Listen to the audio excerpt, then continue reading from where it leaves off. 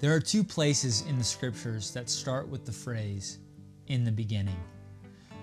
We know that Genesis 1:1, at the start of scripture, talking about creation, it says, in the beginning, God created the heavens and the earth. And then we have after that the whole narrative of God calling all of his creation good.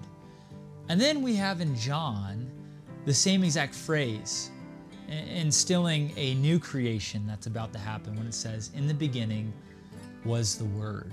And the Word was with God, and the Word was God. He was in the beginning with God. All things were made through him, that is the Word, and without him not anything was made that was made. And so we see that creation, the original creation and the new creation, is a Trinitarian act. It wasn't just God who created all things, God the Father, but it was God the Father creating through the Son and by the Holy Spirit.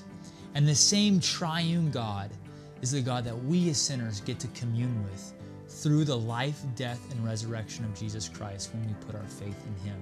The Word made flesh and he dwelt among us. That is Jesus, John 1:14. So put your faith in him.